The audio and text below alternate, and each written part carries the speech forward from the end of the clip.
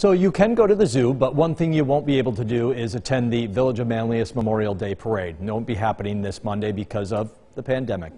Joining us live right now is the Village Mayor, Paul Worrell, to talk a little bit about it. Mayor, thanks for joining us. Appreciate it. You're welcome. So I have to imagine this was not an easy decision to make because so many people enjoy the parade. It's a tradition, but it's a decision you had to make for the health and safety of everybody. Talk me through what the process was like and the discussion about having or not having the parade.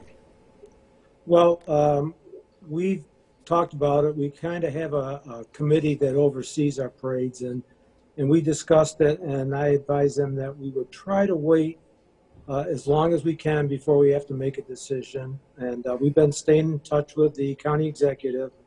And about a little over a week ago, we were told that it's just not going to happen. And so we made the decision to cancel the parade.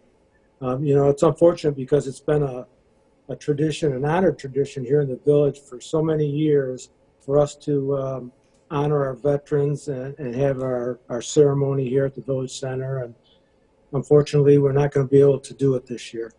Do you think there was any way that you could have scaled things back in any way, shape, or form, even if it were like a vehicle type parade, or is it simply a matter also of whatever you do, you're going to have crowds of people there? Yeah, I believe, especially now with people starting to get out and about, that if we had anything that drew any type of crowd, it might, you know, be kind of against what we're trying to accomplish and staying safe and social distancing. You know, we even talked about just having a ceremony with the veterans here at the Village Center, but, you know, when you can only have a gathering of 10 people, I wasn't in a position that I wanted to tell certain veterans that they couldn't be here because we had too many people. Anything that you will be able to do, because that is a big part. The parade is incredible. I've been there many times, and that ceremony at the end at the Village Hall is incredible too. So anything that you've talked with the veterans about, any kind of honoring of our fallen heroes?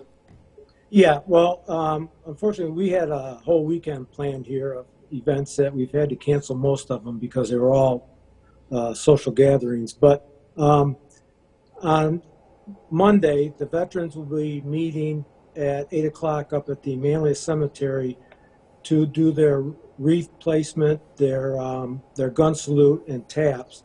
And so, you know, anybody that wants to head up that way just to be part of that, you know, you'll have to keep your social distancing and wear a mask. But you can attend that. Also, on Saturday, we will be having our drive-through takeout fish dinners sponsored by Doug's Fish Fry. And at that event, we will be handing out American flags like you see here and red, white, and blue globe bracelets. The kids will get the bracelets, the families will get the flags. And they'll have the opportunity to either place a flag at the Memorial Park here at the Village Center, or they can take it home, put it in their yard, or they can take it to the cemetery and put it in the cemetery. How's that to-go meal from Doug's going to work? Where will it be? How will people get in there and respect all that social distancing? They have to stay in their car. How's it going to work?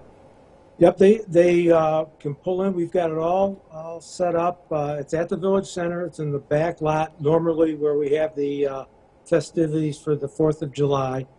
They'll drive right by the Veterans Memorial Park here at the Village Center. It's coned off, so they'll pull in, circle around, get their fish dinner, and then be able to circle right back and go right back out to the main street.